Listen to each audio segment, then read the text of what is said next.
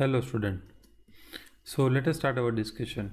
So in previous video we have seen that what is the micro instruction format and which are the field and which field represent which thing. So all those things means all the details about fields of micro instruction we have discussed. So here we will try to convert a small program into binary, means small microprogram into binary. So let me write down a small program which is for fetching the instruction. So let us write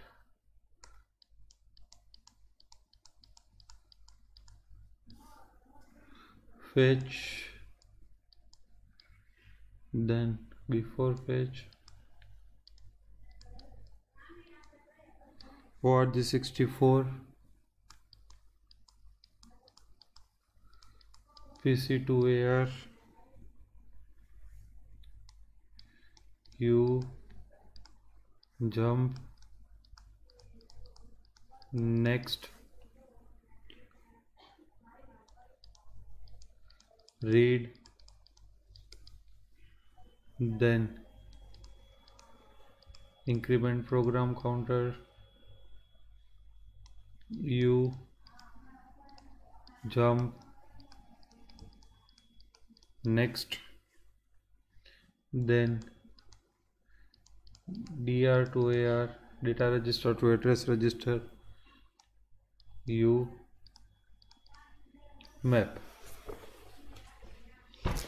Yes, so let us try to convert this microprogram routine into the binary format. So actually this is that binary format will be stored into the control memory. Now here org is a pseudo instruction. So pseudo instruction are the type of the instruction that will not play any key role in data manipulation, but it will give some instruction to computer, or you can say CPU.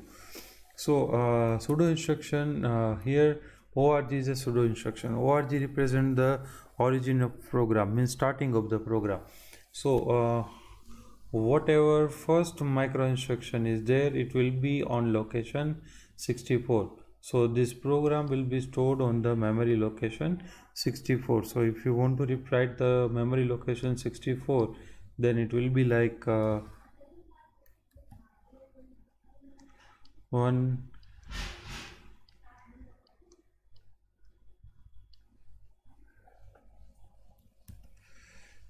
okay, so 1 then 6 times 0. Clear?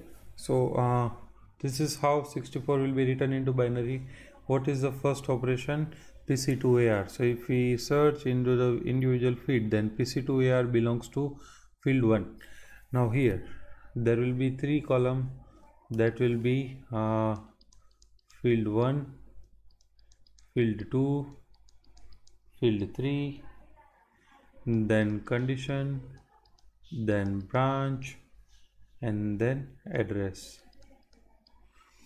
Yes, so PC2AR belongs to field 1, okay, and the binary value for field 1 PC2AR is 110. Now is there any other operation? No. So for field 2 and for field 3 we will write 0 0 0 0 0 0 0. Clear? What is condition? Unconditional branch. So for that condition will be 0 0. Then next is branch. In branch there is jump, so there will be 0 0. And here next, so after 64 next address will be 65. So 1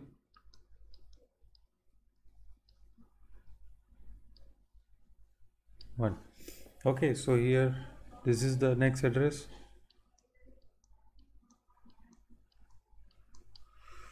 Yes, what is the instruction in second line? Read. So where is read? Read is in field 2, and of your field 2 opcode is 100. Next is increment program counter. Now increment program counter belongs to field 3 and value is 101. So there is no operation from field 1. So for field 1 that value will be 000. For field 2 it will be 100. For field 3 it will be 101. What is condition? Unconditional jump. So 00 branch jump. So for that also 00. And next address will be 1 0 1 0. Yes, what is the next address?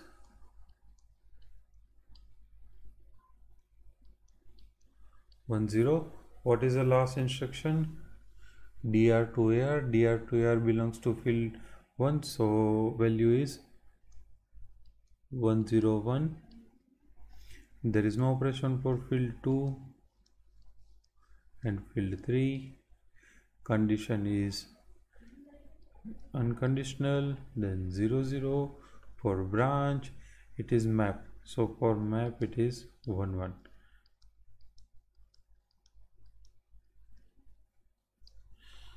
Now whenever there will be mapping process, whatever address is specified into address field, it won't be considered. Clear? So in case of map, directly the address of opcode will be mapped. Yes, so this is what a microprogram will look like into the binary format. Now let us try to understand the individual component of you can say microprogram line. So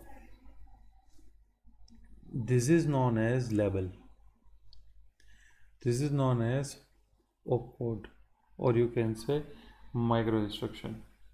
Then next is condition, next is branch, and last one is address.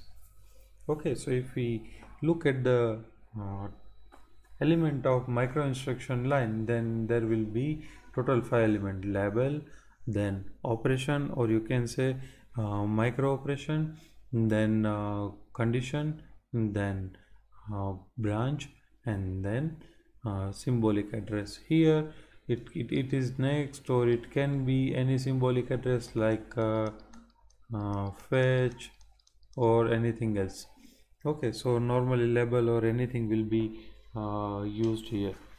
So whenever that will be converted into the binary format, at that time the actual address of that label will be used. So this is how any program can be converted into the microprogram, or you can say the binary format for control language. Okay, so this is only a fetch routine. Similarly, let's say we are having a routine for indirect addressing mode. Okay, so it is indirect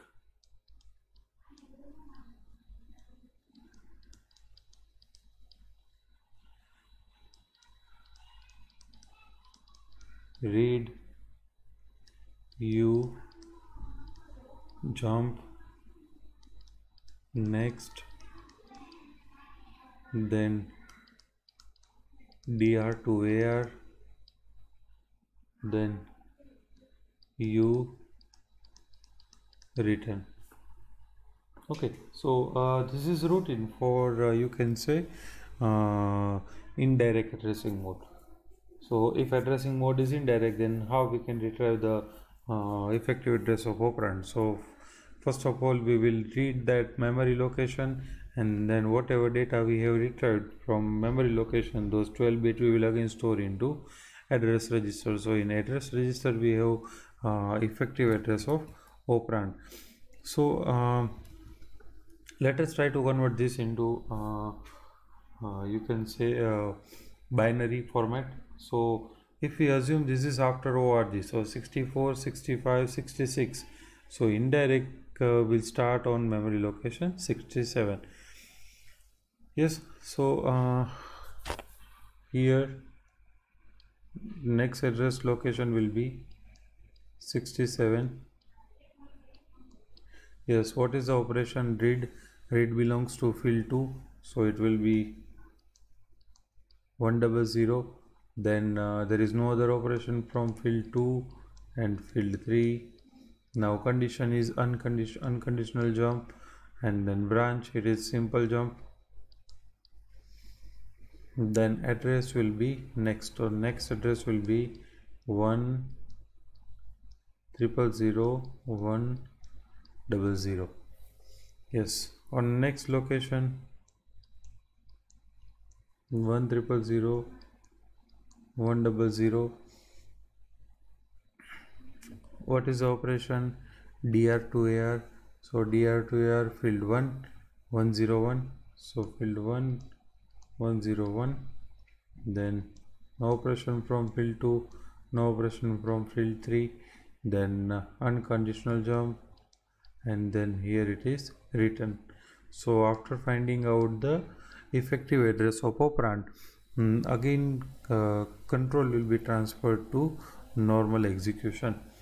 So actually this part whatever we have discussed is belongs to memory address 64 to 127. Okay, so here it won't be like first or starting range which is 0 to 63, which is divided into group of 4 step. Okay, here we are storing all subroutine, so size of each subroutine is different. So it depends depending on the subroutine there will be number of steps. For example, here in fetch there are 3 steps. In indirect addressing mode there are 2 step, means so subroutine for indirect addressing mode there are 2 step. Okay, accordingly let's say that if there is an interrupt then it may have 5 or 7 step. So in case of this second part of control memory, number of steps will be different, while in case of first 64 location each instruction will have 4 step at max. Okay, so if we are having 64 location then we can store 16 instruction. So this is how it will be implemented.